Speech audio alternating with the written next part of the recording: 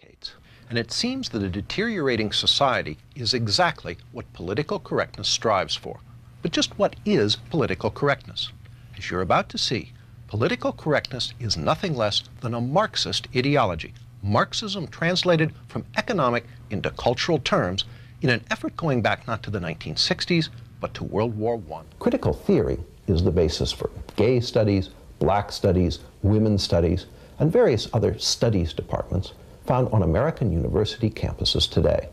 These departments are the home base of political correctness. America today is in the throes of the greatest and direst transformation in its history. We are becoming an ideological state, a state with an official state ideology enforced by the power of the state. In hate crimes, we now have people serving jail sentences for political thoughts. And the Congress is now moving to expand that category ever further. Affirmative action is part of it. The terror against anyone who dissents from political correctness on campus is part of it. It's exactly what we've seen happen in Russia, in Germany, in Italy, in China, and it's now coming here, and we don't recognize it because we just call it political correctness and laugh it off. My message this morning is it's not funny. It's here, it is growing apace, and it is eventually going to destroy, as it seeks to destroy, everything that we have ever defined as our freedom and our culture. Thank you. I think the potential is there for a grassroots resistance movement. I think the most important thing to do is break the Frankfurt School's own silence. Again, it was very, very careful to disguise its origins, initially in Germany, but then much more so when it came here, and to disguise its Marxism. And if the average American realizes that this stuff is Marxism, that it's a heretical school of it, but it is totally Marxist in its origins, then the light bulb will go on, and he'll realize what he's dealing with.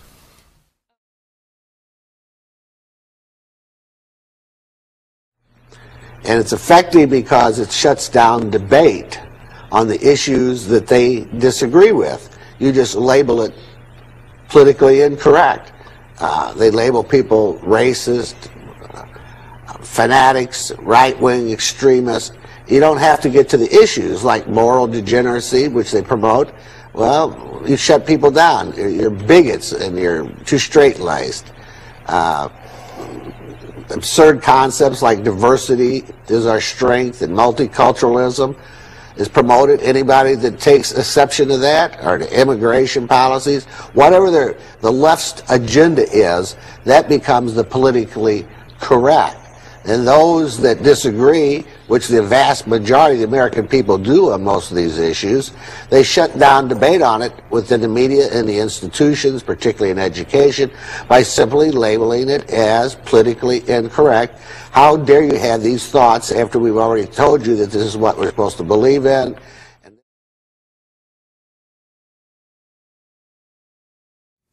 I'd like to speak about multiculturalism from a micro view, a small incident, and try to discuss how it throws light on the larger picture. And my point will be this, that our insistence on multiculturalism, on multiracialism, on all these multis, slowly puts more and more constraints on our discourse, that it is, in fact, a slowly tightening noose on what we are permitted to say and ultimately what we are permitted to think.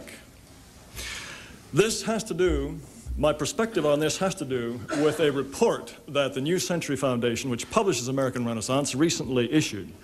The report was called The Color of Crime. Here is a copy of it, and we released it last month. It has a number of, makes a number of interesting points about crime. The subtitle is Race, Crime, and Violence in America, and it is filled with statistics about who is committing crime, under what circumstances, and against whom. Well, let me paraphrase again. Is he not saying that if the results of this study show that a vast majority of this gun violence, perhaps every single incident of gun violence, turns out to have been the work of Hispanics or blacks. If that's the case, might it be possible, dare I say it, someone in Duluth might decide, well, wait a minute, maybe we don't have a gun problem, maybe we have a minority problem.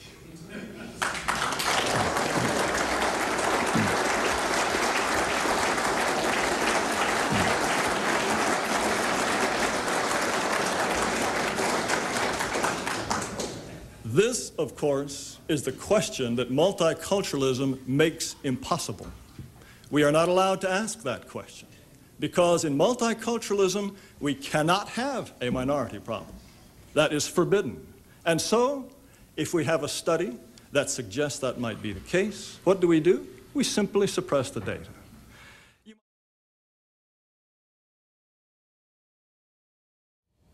David Horowitz was present at the birth of campus political correctness. Well, I was a radical in the 60s. I was a Marxist. You know, my buddies were people like Tom Hayden. I edited the largest magazine of the left at the time, Ramparts.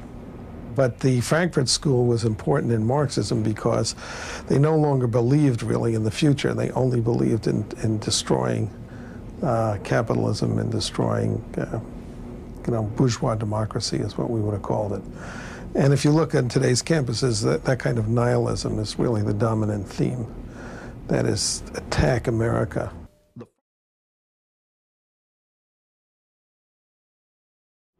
The United States has undergone a cultural, moral, and religious revolution. And a militant secularism has arisen in this country. It's always had a hold on the intellectual and academic elites. But in the 1960s, it captured the young in the universities and the colleges, and we had this great battle, cultural war begin then nationally. And since then, if you will, secularism has really achieved dominance in the academic community and the intellectual community and the entertainment community in Hollywood, among part of the political community, but not the nation as a whole. However, it is much stronger than it was, and so this is the basis of the great cultural war we're undergoing right now. And this militant, it is an anti-Christian, anti-God, anti-traditionalist revolution. It's partly the sexual revolution has a lot to do with it and how people live. And so we are two countries now.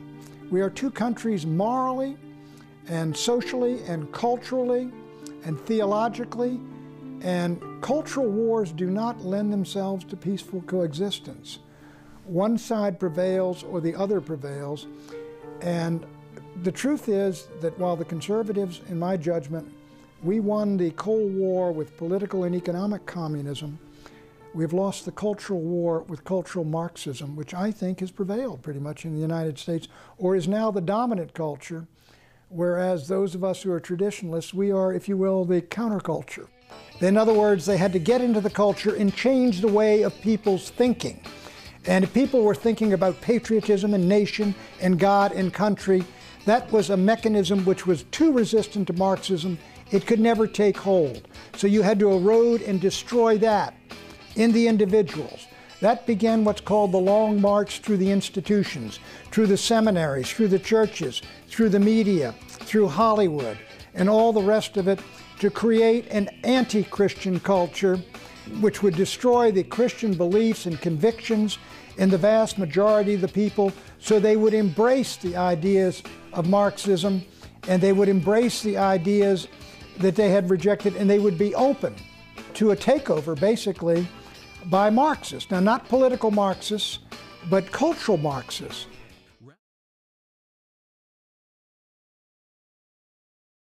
Marx and Hegel had paved the way for the progressives, who in turn had paved the way for the Frankfurt School, who had then attacked the American way of life by pushing cultural Marxism through critical theory. There's a lot going on there. Very briefly, what's the Frankfurt School, and why should anyone watching this interview care? To me, my one discovery, my one great epiphany, my one aha moment that I said, I got it. I see what exactly happened with in this country.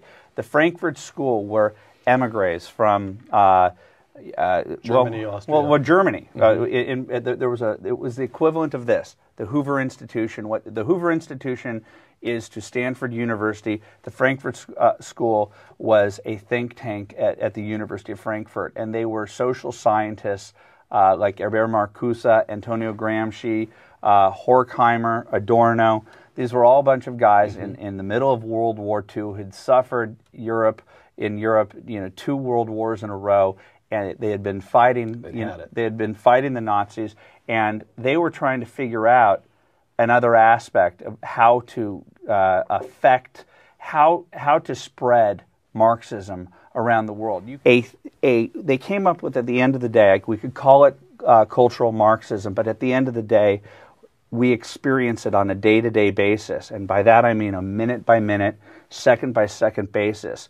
It's political correctness and it's multicultural. Vouch for that, but what we're first going to have to do is address the problem. For much of the latter part of the 20th century, America dealt with communism, which was economic Marxism. And what America was susceptible to during that period of time was cultural Marxism. Cultural Marxism is political correctness, it's multiculturalism, and it's a war on Judeo-Christianity. And we were Democrat, do you agree with that? I do. We're fighting a war now, by the way, Sean, as you and I have discussed many times, which is against Al-Qaeda. It is a fight where we are at risk, and our values are critically important. Tell this to the White House. They think it's these are man-made disasters. Yeah. Here, look, political correctness has always been my battle. I talk about it ad nauseum. What political correctness is like Sharia law. It's an extra constitutional body of law where your life can end, basically your livelihood, your job could end, not because of what happens in the court system, but because what happens in the media, because we abide by it. In colleges, political correctness happens. It's a terrible thing, and we're dealing with it with that story. Absolutely. So people really have lost a sense of dignity and self-respect, and definitely a common culture. That was part of the big, massive communist move for multiculturalism. It wasn't be nice to other cultures. It was to help you destroy your own cohesive majority. Get rid of all other cultures and replace it with the corporate Borg Prozac culture. That's correct. And so when you have nothing... See, men tend to stand up for their culture. They stand up for their family.